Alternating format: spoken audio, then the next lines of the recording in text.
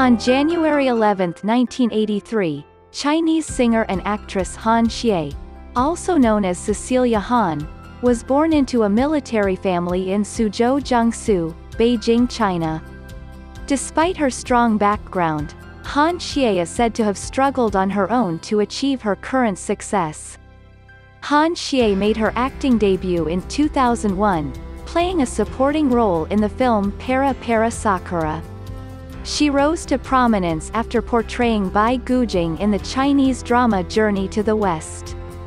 She went on to star in popular Chinese dramas like Stairway to Stardom, Lost Love in Times, and Heroes in Harm's Way. She has also won several awards, including Best New Singer, Silver in 2005, Most Promising Singer in 2006, Best Stage Singer and Top 10 Songs in 2007, and Style Breakthrough Award and Best Songs in 2012.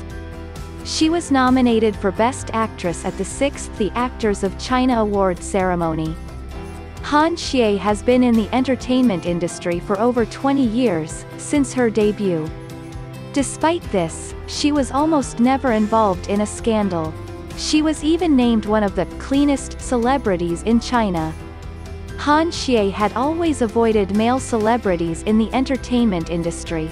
She also stated that he had no intention of dating someone from the same industry as her.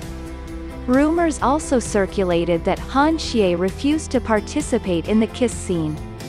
Some internet users believe that self-control is the key to Han Xie's success.